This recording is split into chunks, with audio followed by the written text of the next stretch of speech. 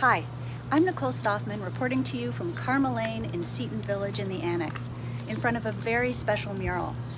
It's the brainchild of the popular singer-songwriter Scott Helman. He's been nominated for 7 Junos, and his albums have earned 3 platinum and 2 gold certifications. The mural painting was live streamed over 5 hours in November 2019 for the release of his song Evergreen, about his anxieties about climate change. Now for the video, Helman had invited his fans to share their fears about climate change too, and he was shocked when he got hundreds of responses. So he decided to amplify their voices by the painting of this mural, which was done by street artist Kaya Buyam, aka Milkbox. Now this mural could not have been completed without the support of 5 nonprofit organizations: the Sierra Club Foundation, Greenpeace Canada, Environmental Defense, We Movement, and the Laneway Project, not to mention Karma Co-op, Toronto's only food co-op established in 1972, whose east-facing wall this is. I'm telling you, this is no ordinary mural. But maybe I can make it if we plant seeds in the dirt. I think I need to change the scene. I think I need to change my life. Thank God our love is evergreen. The only thing that never says a word it doesn't mean. Makes me feel like I'm alive. Thank God our love is evergreen. The only thing that never dies. Helman published his fans' testimonials into the Evergreen manuscript, which he is inviting his fans to send to their elected leaders. He also invited them to sign their names on the mural.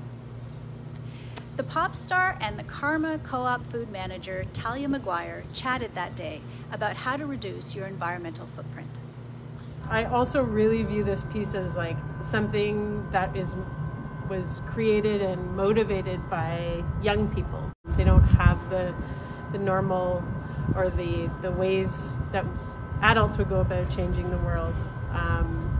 So this was really an expression of their hope and their fears, and so I really see this as giving them a platform to be able to voice those concerns and fears, and that's sort of how I look at it now. It's like a piece by the youth. Did you know there are 2,400 laneways in Toronto, about 2/3 the size of Hyde Park? Michelle Sanaya, executive director of the Laneway Project, who was a partner on the Karma mural, has a future vision for Annex laneways like this one. You know, the laneways of the Annex have the very real and very achievable potential of becoming not a pedestrianized, but continue to be a mixed use, so still providing service access, but doing that in a more people-friendly way that sort of, you know, it provides good service access, but also is a space that's, you know, nice to walk your dog in, or that, you know, it's good to let the kids out to like play hockey behind the house or whatever. So I think that, yeah, especially in a neighborhood like the Annex where there's, you know, so many different family structures and everything, of like folks living in different sizes of units and everything, I think that there's real potential to add sort of depth. Imagine a network of Annex laneways that are functional little streets that can also showcase the work of artists like Scott Helman and Kaya Buyam. Read my full story in the May issue of the Annex Gleaner. This is Nicole Stoffman reporting from Seton Village in the Annex. Thanks for watching.